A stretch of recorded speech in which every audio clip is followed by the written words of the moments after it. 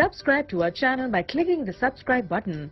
Click the bell button and enjoy the latest uploads from our channel. Nick here. iOS 12 has been released. 8 Plus, it's 1.59 gigabytes. If you have a smaller iPhone like the 6 you see off to the left, or a 5S for example, these devices should be a little bit lower. You can see tons of improvements, the big ones being performance. You also do have screen time, tons of new Siri support, some augmented reality support, as well as new privacy and security features, Apple Books, Apple News, stocks, TV, podcasts. There's a ton of stuff going on here, but we're going to cover more of the ones you might notice more often on the day-to-day and everything that is new here for iOS. You can see I'm at 47.16 gigabytes on 11.4.1, 15G77. We're going to hit the download and install button. You have to enter in your passcode, read the terms and condition as usual, then hit agree, and you're ready to go ahead and get into this. Now, depending on your Wi-Fi speed, this could take a lot longer for some. For me, it was about 10 minutes because I got pretty quick Wi-Fi. Now, before we get into iOS 12,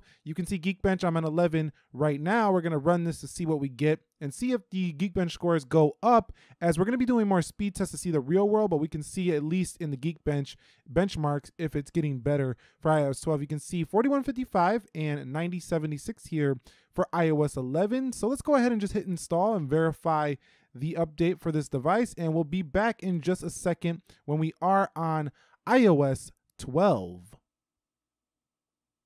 Now, iOS 12 is 16A366, and it doesn't look like I gained any space. As a matter of fact, it looks like I lost a little bit of space on this download. But number one, let's begin by talking about these performance enhancements. On newer devices, it's not that much noticeable, like if you have an 8 Plus, a 7 Plus, or, you know, an iPhone 7 or 10, but these older 6S, 6 device I'm showing you right here, 5S, these are the phones we're looking for those huge performance increases. And I'm kind of like mixed on this one because all the Apple apps have massively improved in terms of the performance, but the third-party apps are still not quite as fast as the newer devices. I'll showcase that a little bit later, but the camera app is supposed to be up to 70% faster, and that I think is true, as we're going to showcase to you right here in just a second. The iPhone 10 versus the iPhone 6. So we're talking about a 4-year difference here, or a 3-year difference here on these two devices. Let's hit that camera and see how quick it is. So you can see the iPhone 7 just about 70% as fast as the iPhone 10. So the camera, huge improvement over the prior edition. And let's check the keyboard, because the keyboard was one of those areas where you can really get lag on a smartphone over time. Here you go. You can see that it does appear 50% faster for the iPhone 6, and you can see that it definitely is about the same as like an iPhone 8, 8 Plus, or 10 now, just to go ahead and open up the keyboard. But we're going to do a quick typing test to see if we get any lag on that keyboard, because older devices sometimes will trip up when you are doing a keyboard writing experience. So you can see we're going to type here for the iPhone 6, and I'm going to do just like a little test sentence here. Hey, this is a test message with the messages or the keyboard, and you can see, you know, on and on and on and so forth. You see no lag for the iPhone 6 here. It's pretty fast indeed, but is it as fast as the iPhone 10? Let's check that out right here. The iPhone 10 also very fast phone. The 10s is replacing it, but you're going to notice really no speed differences between those two. And you can see the typing experience is about the same. Now, I do notice the 10 feels slightly faster than the 6, but the 6 did very well here with no keyboard lag, which is a huge deal if you're going to be typing a lot and doing a lot of, you know, usage for your iPhone 6. Okay, iPhone 6 versus iPhone 10, a quick little side-by-side comparison. You could see when you're in the Apple stuff, everything is fluid and smooth here for the iPhone 6 versus the iPhone 10. There's not a huge deal of difference when you're in just Apple's apps, but when you get into third-party apps, that's where you still see that delay on an older device. And, you know, a lot of times you are in third-party apps, so you definitely still feel the speed of buying a new phone. So don't think just because you got an old iPhone that you have the same speed as a new phone just because Apple's claiming huge improvements in speed. They're talking about the software, just iOS in general. They're not talking about, you know, third-party apps. Third-party developers have to update their apps to be faster if you want to feel that. But getting on to the photo section, we see huge improvements in the way that you can search for photos. They do have more categories now, and everything is just going to be a lot more tailored to very specific analytical details. Like if you say, let me see a photo on September 15, 2017, it's going to go all the way back and find every photo you took on that day. You can even find it by time.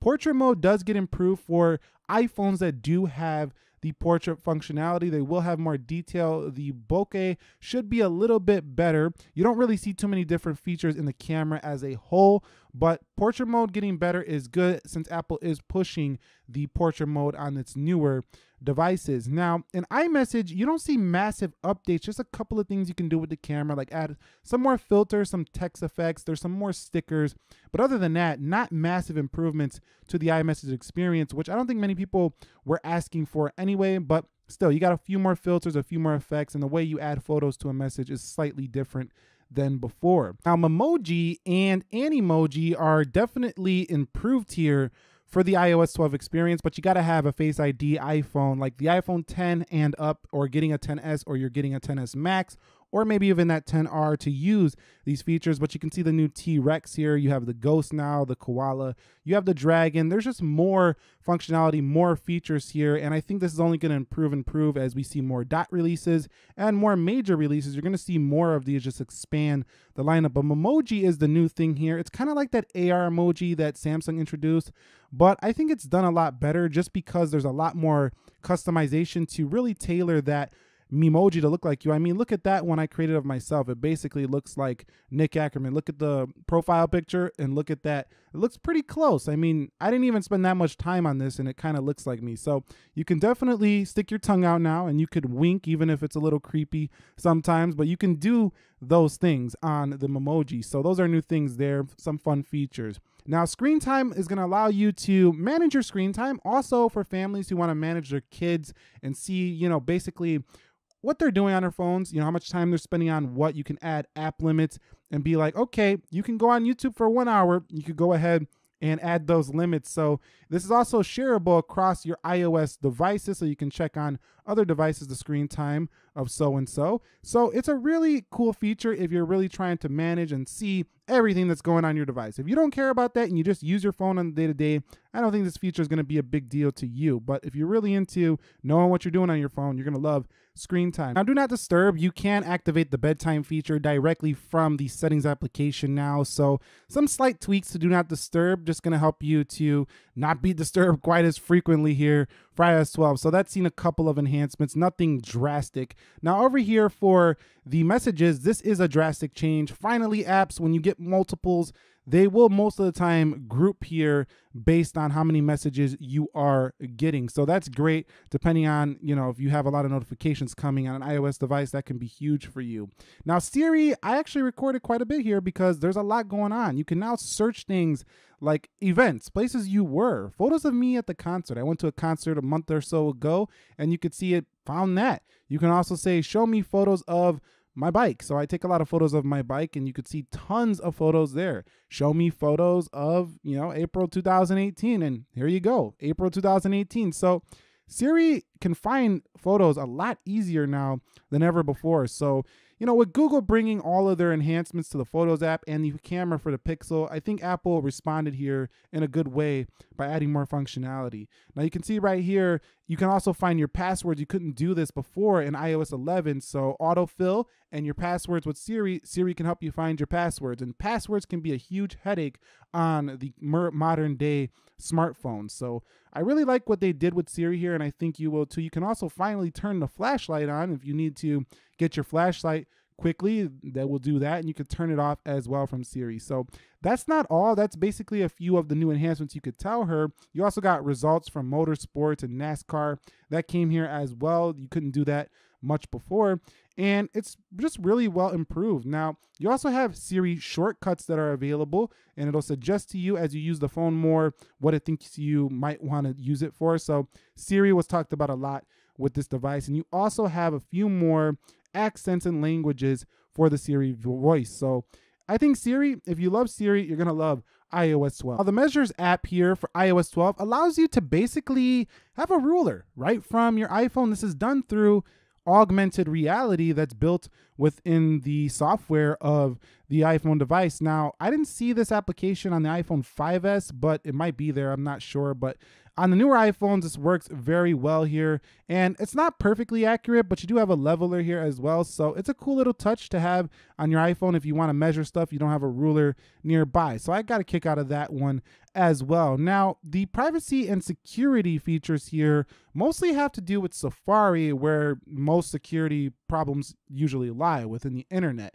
So people aren't going to be able to target you as easily with advertisements. Also, intelligent tracking is going to help people from not placing those ads like right in your face all the time. So also you have unique passwords and password suggestions. It's going to be just a super secured lockdown internet browsing experience here for iOS 12. And I think that if you want the best security, you better use Safari on your iPhone device. Other browsers are pretty secure, but this one is probably the most secure you're going to find around. Now, Apple Books is redesigned and name change. We went from iBooks to Apple Books. We also have a new audiobooks section here.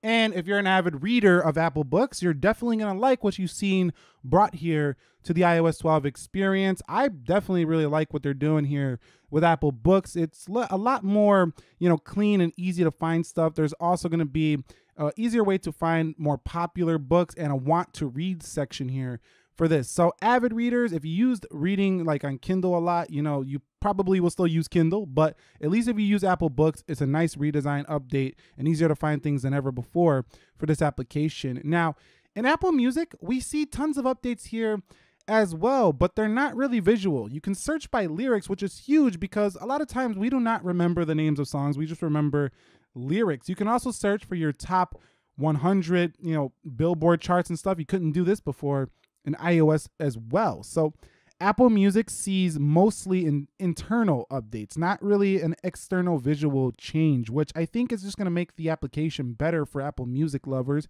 You can also share your playlists with friends, mix them up and stuff like that. So Apple Music is a really nice update for those people who love and have a subscription with Apple Music, but I don't personally use this that much, but those are the new updates that you do see here. Now, the Stocks app is also better than ever. It has a brand new design with more interactive charts, and also business news comes directly to the top story section below the stocks, and people like to analyze the stock market and get into the news and doesn't want to go do extra research outside of this application, you might find everything you need right here within the app. So the stock experience gets much better than ever before. And people that, like I say, are into the stock market are going to love this. You can manage your watch list as well right from the application. So this is a very clean stock app, and I don't think most phones are going to be able to beat this when it comes to, or most apps for that matter, are going to be able to beat this for at least the simplicity of use. Now, voice memos also comes to the iPad and gets a redesign here for just a little bit more modern UI aesthetics for iOS 12. But on the whole, I think it's just another app that's just cleaning things up again for iOS 12. iOS 12 was never meant to be a drastic update in a visual change. It just cleans things up, and the voice recording shows this as well. Just a very clean, simple to use, hit the record and let's go. That's all you really need voice memos to do anyway. Now, podcasts here has a listen now section, and also you can now skip while you're listening to your podcast up to 30 seconds. So that's a nice update if you want to skip a little further. You don't want to go 15, 15, 15 or 10, 10, 10, 10, 10 over and over again. You got a 30-second skip time now for your iPhone device. I didn't find a way to lower it though, so if you don't like 30, you're kind of stuck there. Now, here you go. You also have suggestions in iOS 12 for podcasts, which is great for people who just want to be suggested things they might like and don't want to go do the extra research to find that. Now, I don't see much differences in the battery department, except that they added this new chart where you can see a little bit closer in detail exactly how you've been using your iPhone. So people like to analyze their battery stats. It gets better here for iOS 12. Markup also sees more colors than ever before and a little bit more ways to write with your pen and change the sizes and stuff like that. So if you like the markup feature before, it gets even better here for iOS 12. Again, just cleaning things up. And you can see if we click the colors wheel, there's tons of colors here now that you can choose from. There was only a few before, but I don't know how often people will use this. It would be nice to have an Apple Pencil with this. But you also have the ability to now use the keyboard to go through your text without having to have 3D touch on your phone. So this is huge for XR buyers because you're not going to have 3D touch to use that. Now, emojis, I didn't see much in the way of emojis here. I might be wrong. If you guys see a few new emojis, let me know, but I'm basically seeing the same emojis as before, as they weren't even mentioned in the notes of the iOS 12 download. You can see massive improvement here for the multi-core score from that Geekbench earlier. So good stuff. The performance definitely an update for iOS 12.